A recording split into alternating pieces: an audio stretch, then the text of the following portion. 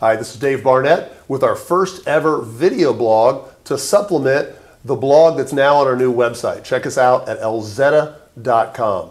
Today we're talking about understanding lumens. And lumens you hear a lot about, especially regarding tactical flashlights. People talk about it a lot, use it as bragging rights, but it's a very misunderstood topic. Lumens are a measurement of the total light output of a flashlight. They are not a measurement of brightness. And you'll hear people use that term mistakenly. They'll say things like, oh, 900 lumens, it's too bright. Well, that's a categorical error. It's really nonsense. Something like saying 900 amps is too much voltage. Again, lumens measure total light output and not brightness. To demonstrate that point, I have a 900 lumen Elzetta Charlie model flashlight. Again, 900 lumens. This is using our standard optical lens, and this one is indeed very bright, a lot of intensity. To change this beam pattern, I can simply remove our standard optical lens, drop in our flood lens. Now the flashlight is still 900 lumens, but now you'll notice it's a much more diffuse, less intense, or less bright output, and it's spread over a much wider area. Now this is probably difficult to see on a video. I'm just shining it on my hand. So we've taken a couple photographs, beam shots if you will, inside of a church sanctuary.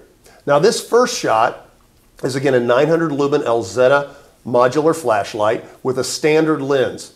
You'll notice that the cross is lit with a high intensity light and it's very bright on that cross. Now this photograph is taken with the same flashlight, the same camera settings, but with the flood lens installed. Still 900 lumens, but you'll notice it lights up the entire sanctuary. The intensity at the cross is less, but you'll notice you can see from the baptismal to the piano, the pews leading up to the front of the sanctuary, everything is much more lit up in a much wider, more diffuse pattern.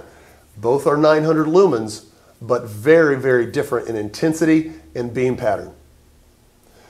Now to further explain the concept of lumens and how it is a measure of total light output and not brightness, we're going to go outside and use something as an analogy that will hopefully be very helpful.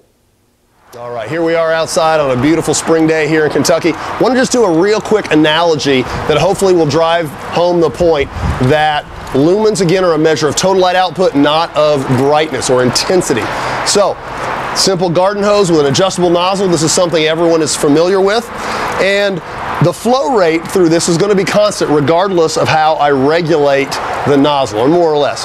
Just like we demonstrated that the 900 lumen Elzetta Charlie flashlight is still 900 lumens, whether it's in our concentrated standard lens or more diffuse spread out flood lens. Well, here we've got, say, 10 gallons per minute, and I can adjust this nozzle so that that is in a pretty concentrated spray. A lot of pressure, this will project a long way, got a lot of intensity. That's going to be great if I'm trying to project a long way, if I'm washing a car, need to get some mud off a mud flap.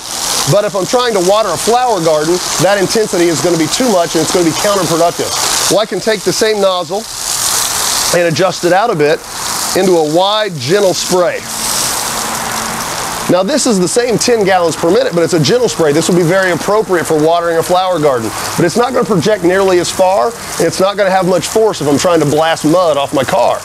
So I've still got the same flow rate, which would be analogous to the same number of lumens, but the way that light, or in this case that water, is distributed is very different.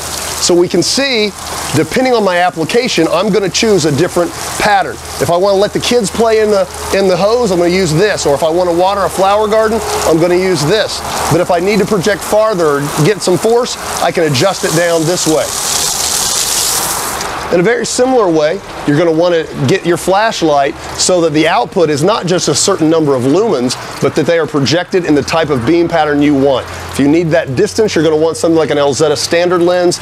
If you need something for close quarters battle, CQB, home defense, something that's going to give you great situational awareness, you're going to want our flood lens, and that's still going to be 900 lumens in either case. Same with the flow rate, but it's going to be very different depending on your application.